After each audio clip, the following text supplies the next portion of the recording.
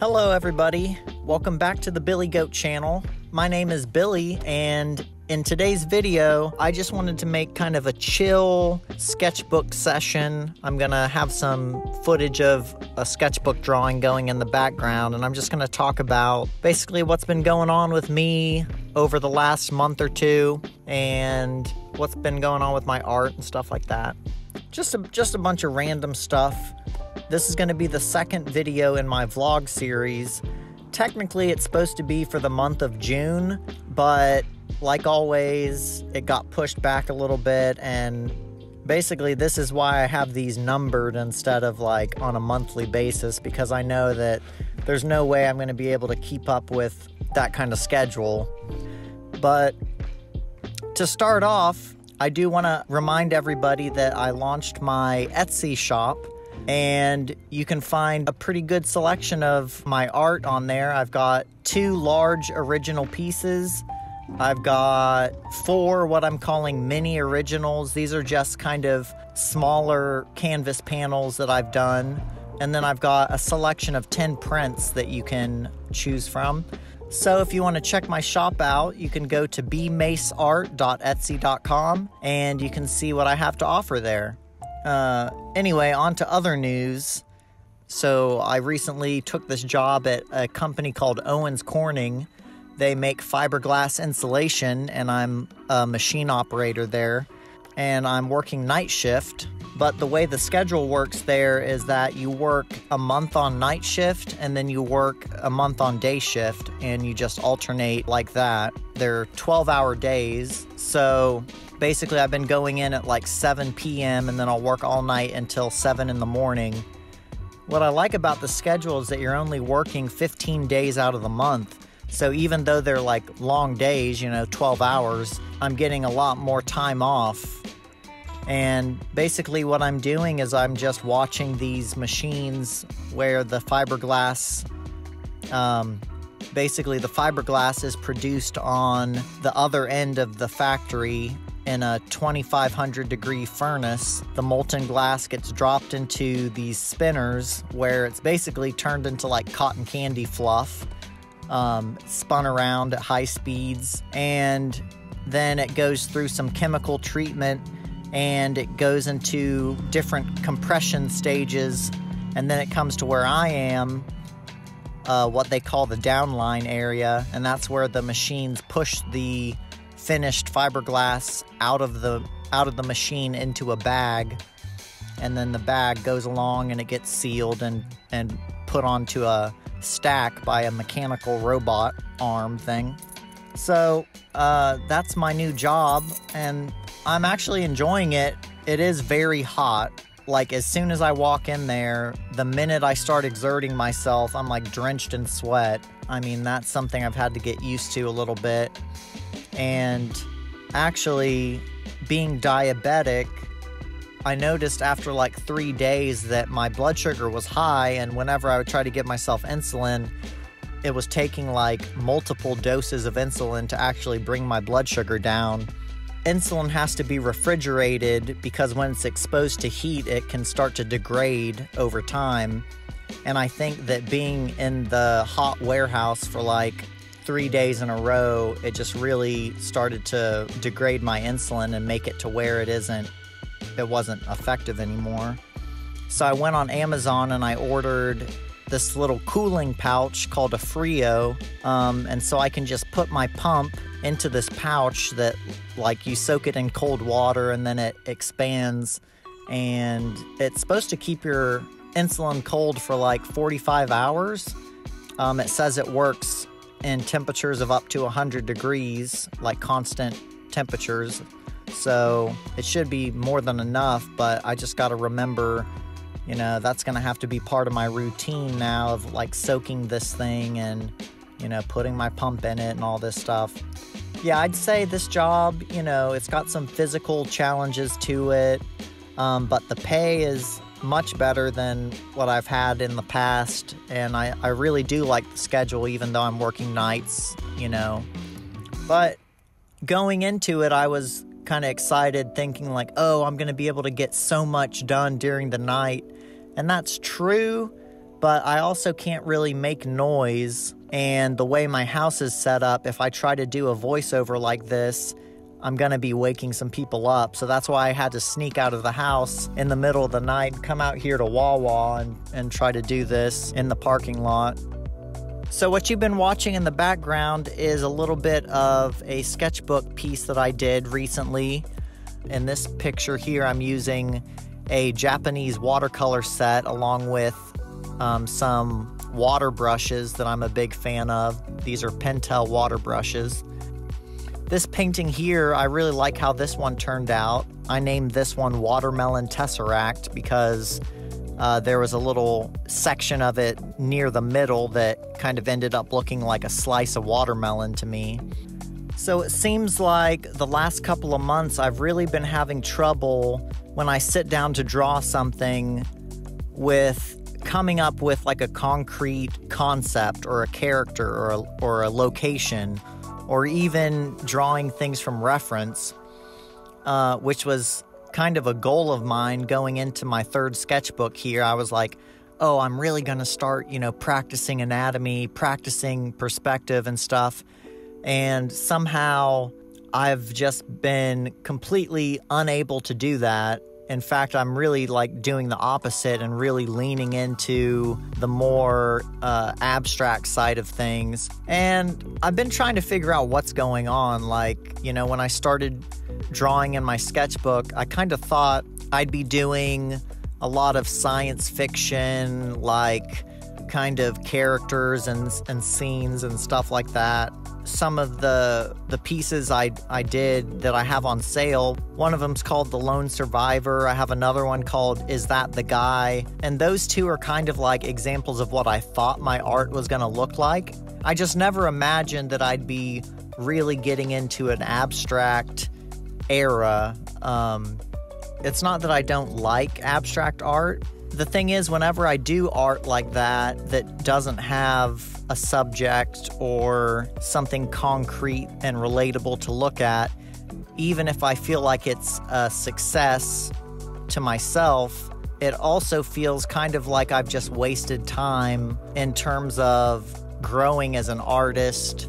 So I'm at this weird kind of point in my art journey right now. On one hand, I've always believed that whatever art I happen to be creating in the moment is the right thing I should be doing. I don't like forcing myself to do any certain type of art. And I like the idea that my art could be something that really evolves and is ever changing as I kind of, pick different paths and directions to go down. Right now, I've just really been diving deep into different materials, different techniques. Like every time I paint or go into my sketchbook, I'm coming at it from an angle like, ooh, what if I do this? It's like very experimentation based.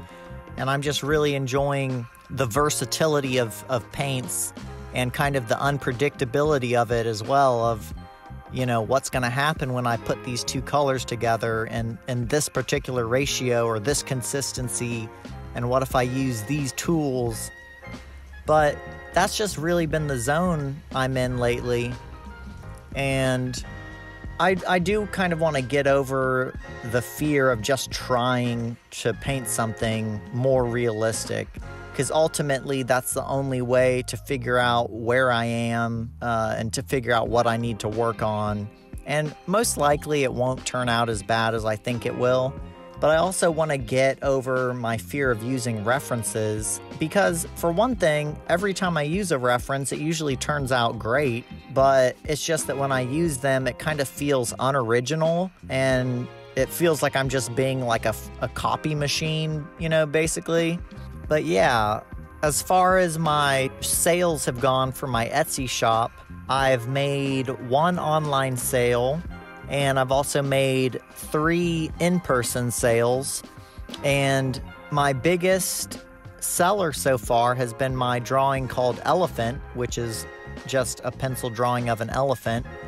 That's kind of interesting to me that while I'm on this kind of abstract kick right now, my best-selling piece of art is one of the most realistic drawings that I've done in my sketchbook.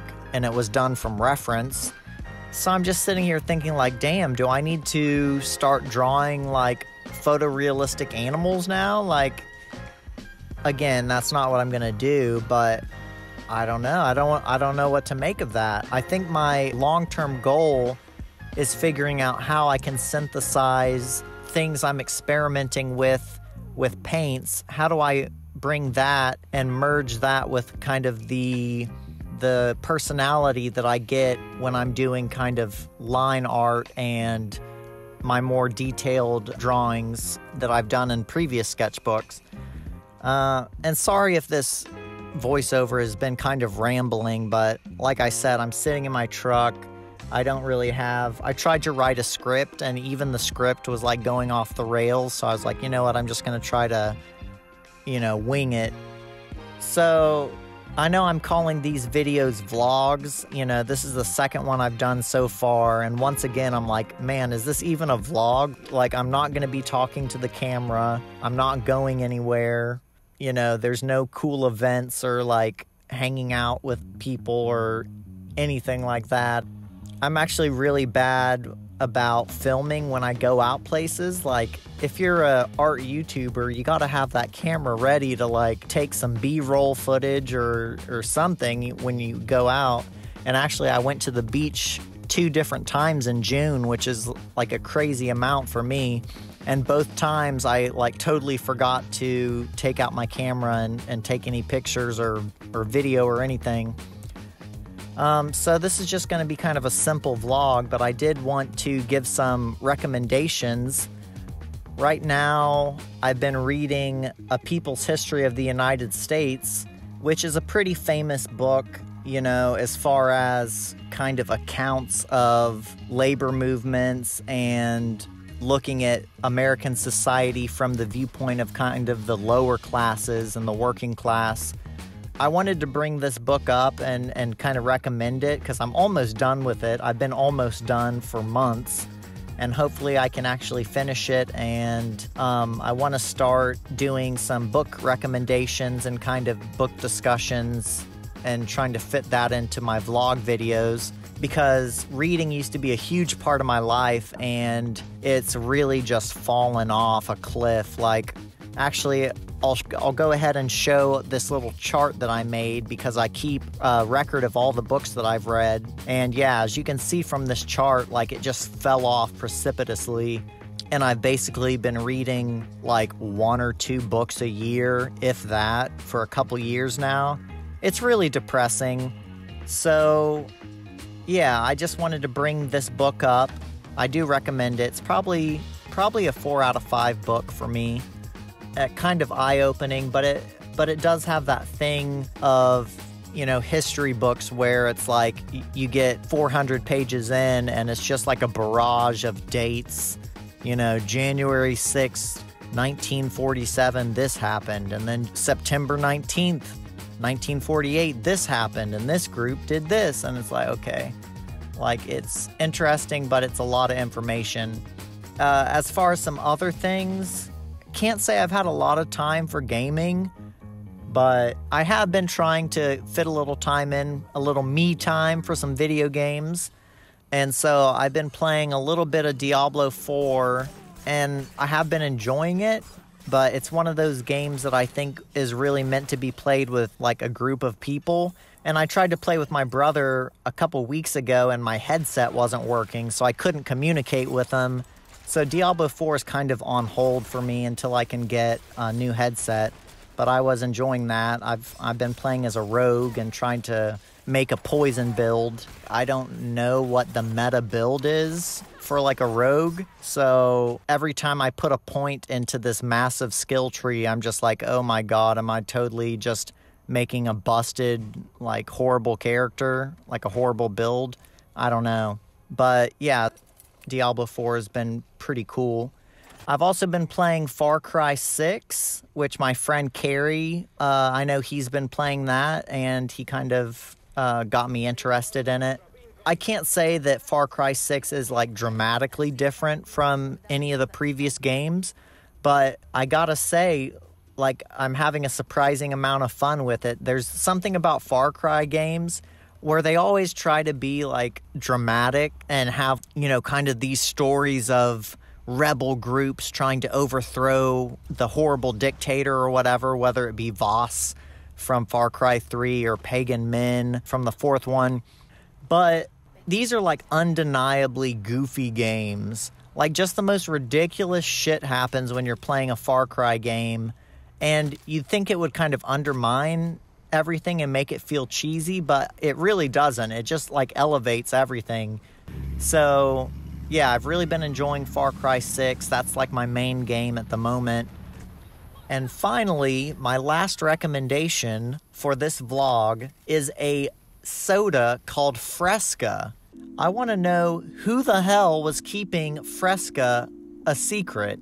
Like, this is a soda that I've probably seen many times. I always see it right next to the Seagram's ginger ale, and never gave it any thought until the other day.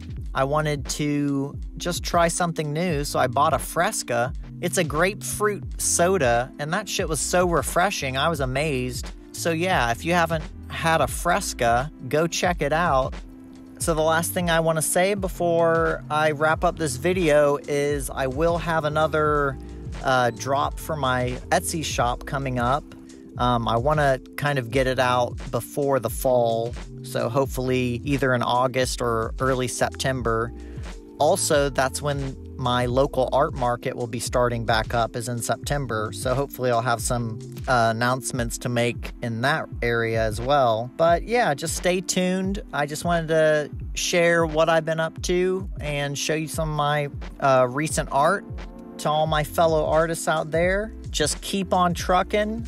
The most important thing is that you just keep developing yourself and your interests. Trust your instincts as an artist and just follow your gut, I think, is all you can do. I know, personally, I have a tendency to overanalyze every little decision I'm making, every little choice, and then constantly fighting with the feeling of wasting time. Like, I could be doing something better. I could be doing something more relevant. Just try to get to the core of what makes you excited, because I think ultimately, your best work is going to come from that place where you're really psyched, really pumped, you're curious. So yeah, just keep on chugging along. That's what I would say. But once again, to everyone out there, I hope you're doing well, and I'll see you in the next video. Later.